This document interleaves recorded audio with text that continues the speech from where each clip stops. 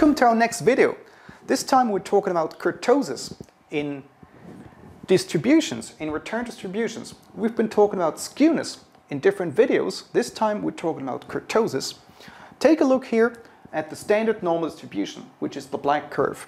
The black curve, standard normal distribution, which means normal distribution with an expected value of 0 and a standard deviation or variance of 1.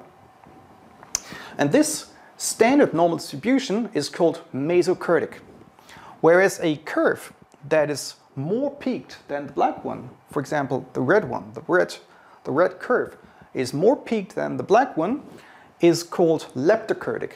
Leptokurtic has an index k sub e, an index k sub e strictly superior to 0, and the k sub e is calculated this way, a very huge, a very large formula.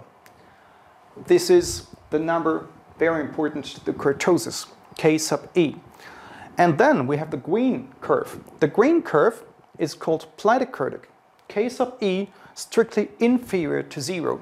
The green curve is less peaked than the standard normal distribution, whereas the red one is more peaked than the standard normal distribution. This is what is important here. So, as we can see, the data that we've been using so far in different videos already, 0, 2, 2, 4, 3, 6, 6, 10, 7, 10. As we put them in here, the sample size is equal to 10, and so forth and so forth. For example, the standard deviation, as we computed already, is 3.399 to the power of 4, and so on and so on. We get the number, we get the result, k sub e of 0, of negative 0.9516. And since it is negative, we can see that the distribution, that the return distribution we have here is platykurtic, since it's negative. And there is another formula. There is another formula. As the sample size n grows, we could use this one here.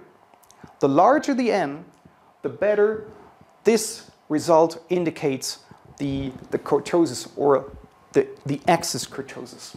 So I just computed it for those data too, and we get the result of minus 1.449, which is not that far away from this number. Since the sample size was only 10, it was not very large. Thank you for watching.